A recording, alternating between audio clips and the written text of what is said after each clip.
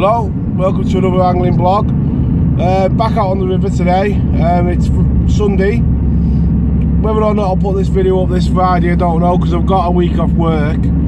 So it might be a case of putting this video up in a week or two's time, just to break the content up a bit. It is, you know, there's been 2 river videos the last 2 weeks, and it might just be a bit different if we go this week. I mean, I think we're going to commercial one day and piking, you know, a few days, and then the rest, you know, I've got 2 days later on then and the weekend to do any other type of fishing. So I'm hoping to get some content built up, you know, that I can use over the weeks. Right, so that's where we're at the moment. Hopefully today, most of the rivers are in flood.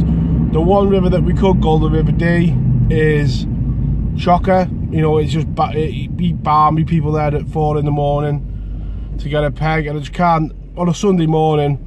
I just want a few hours fishing. So today it's going to be the stick, float and the whip, and I think today I'll be a little bit light on the tactic side of things. I think today I'm just going to have a day's fishing and enjoy it.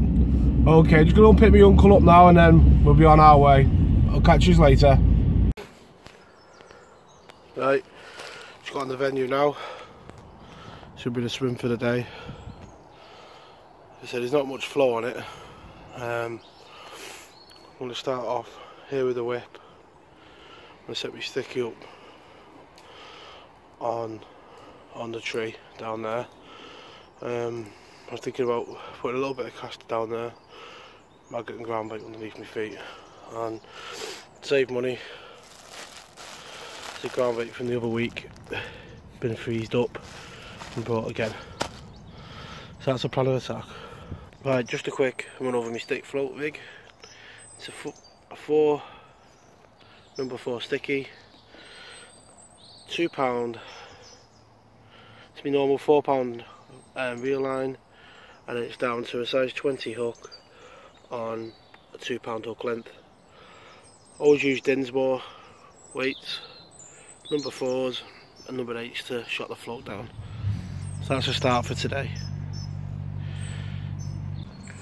Right, plan of attack for today is going to be feed nuggets of ground bait, maggot and caster, a hempen caster.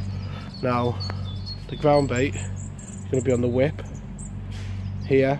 I've got a good end point, the end of my keep net. I don't really want to be going past that, so I want to be getting the fish here, and I'm going to be drip feeding casters right down the swim for the first hour, just 2 or 3 every 5 or 10 minutes, and that's going to be hopefully where I'm going to just go for big fish. If I start getting them under here on the whip, obviously I won't be bothered with that, but I'm just going to chuck the odd caster down there.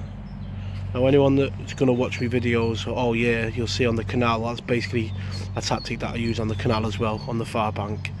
So I'm going to get to it. Today's video I'm hoping to be a bit shorter than normal. I'm going to try and get it under the 10-minute mark, because, you know, 15-20 minute videos are not really suitable, I don't think. I think we'll try and get it under 10 minutes today, so it's not going to be as much talking about the tactics you've seen on other videos. It's the whip and the stick float and my tactics for today. Okay, I'll catch you later.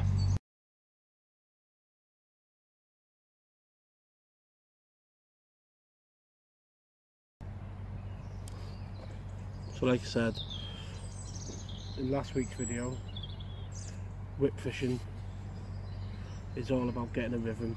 So in, feed maggots,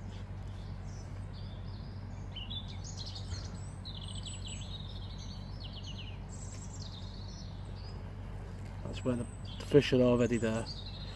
Little nugget of ground bait, and that'll go down the river.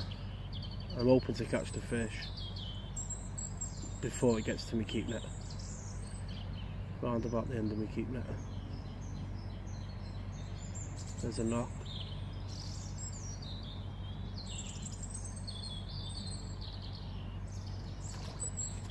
That's a fish.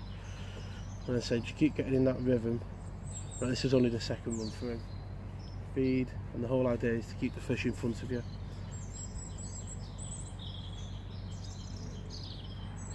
Hold back. Go. Hold back. There's the fish. Now if they stay there all day, we'll have a very good net at the end of it.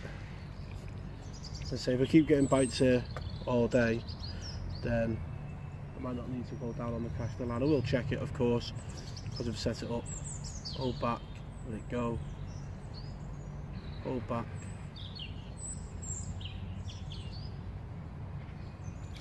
The fish is there.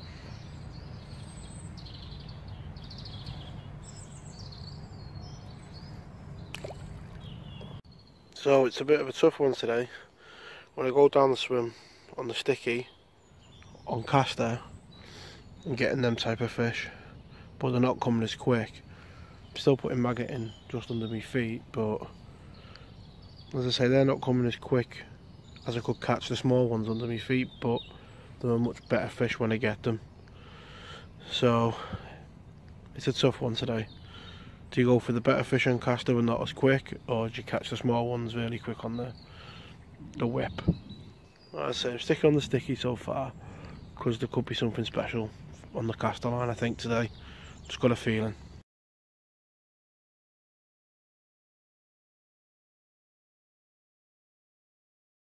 And there we are, back on the whip, because they've had a chance to settle and get confident and kept feeding it straight away. Back into fish again, so I think alternating between the two is going to be the way. Right, so we're well into the afternoon now. What's happened, if you can see down there, all the colour's gone completely. I couldn't see the bottom there before this morning. So what I've done, obviously trying to get the colour back in the river, mix the ground bait so it's really sloppy, and trying to impart my own colour onto the river. It's a weird one, the slop, because it's quite easy to kill it, but I like to kill the swim. But definitely putting it in has kept the bites coming, because it did die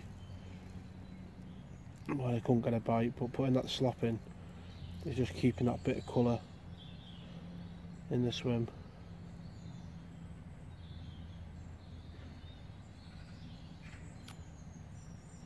Keeping the fish up in the water there for me.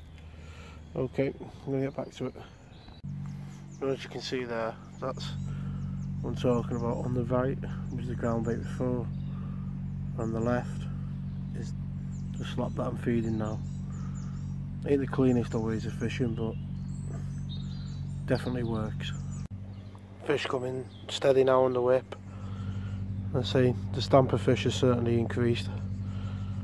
Should have, well, at least a half decent net at the end of it, I reckon.